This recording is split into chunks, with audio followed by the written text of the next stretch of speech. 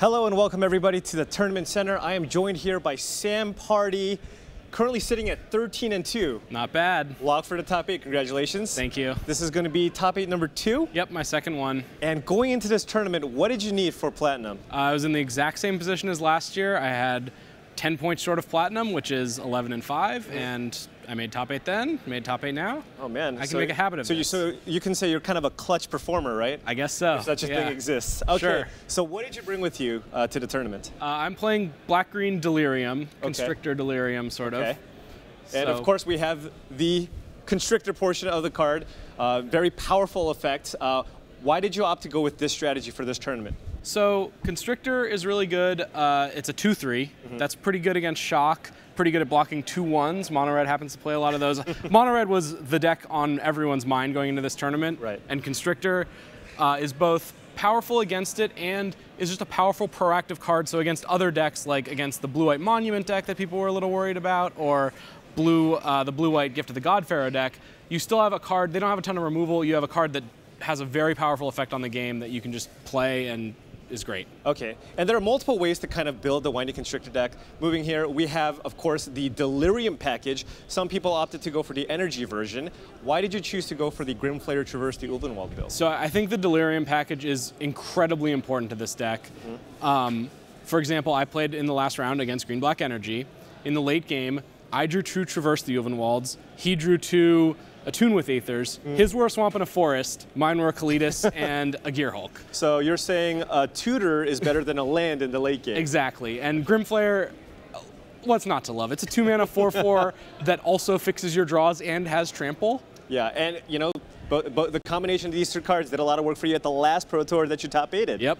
And the last Grand Prix I top 8'd as well. So Green-Black just been good for you. Grimflayer for life. Well, you needed something to take over kind of all the Birthing Pod decks that you were playing in the past. Exactly. All right, moving on here, we have the 3-mana creatures in the deck. We have 3 copies of Tireless Tracker and only 1 copy of Rishkar. Why just 1 copy of Rishkar? So Rishkar is, I like to describe it as a pile of numbers. You get a 3-mana 2/2 and then some counters to put wherever you want them. Great in game 1 when maybe you want a more proactive game plan. Post-board, the game's slowed down a little bit, so it's really a concession to we need some sideboard space. We don't want this card in our deck post-board a lot of the time because we're going to be playing sort of a controlling plan, and so only 1 there. It's good against Mono Red. If you ever get to put a counter on 2 guys, it makes it really hard for them to kill. You get 2, 3, or 4 toughness creatures. Tracker grinds them out. It's just great. You just keep drawing cards, keep sacking those clues. It's a little unfair as a control player that green somehow just gets the best card draw engine in the format. Exactly, yeah, it's just so good.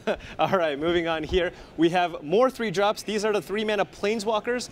2 copies of Liliana the Last Hope, followed by 3 copies of Nissa, Voice of Zendikar. Why this package? So Liliana, again, great against Mono Red. They happen to have a lot of creatures with 1 toughness.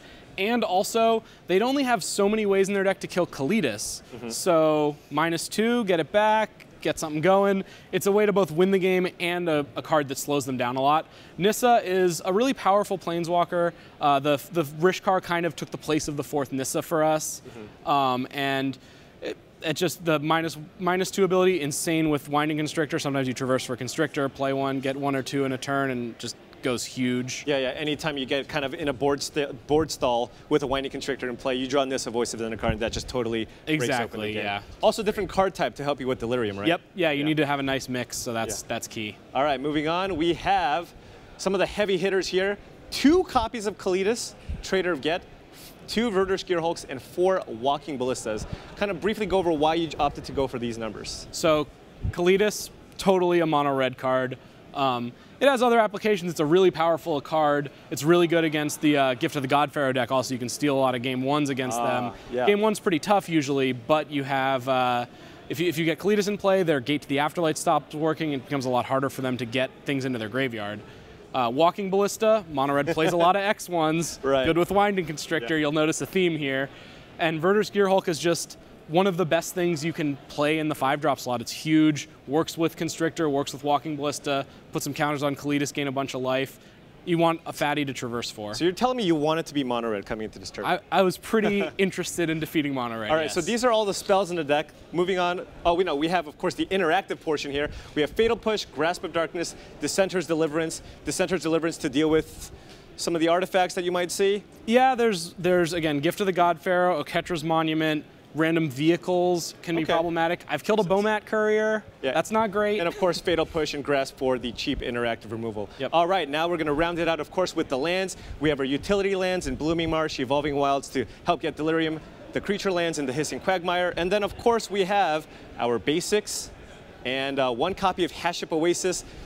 A way to put a land in your graveyard, pump up your Grimflayer. You can traverse for it if you need an extra 3 damage. Trample, you have a couple trample guys, a couple lifelink guys, so you can get that extra burst of damage when you need it. All right, good. well, again, congratulations for locking up the top 8 with the exact same deck, maybe plus 2 cards. This is Paul Cheon at the Tournament Center with Sam Pardee. We'll be right back. Thanks.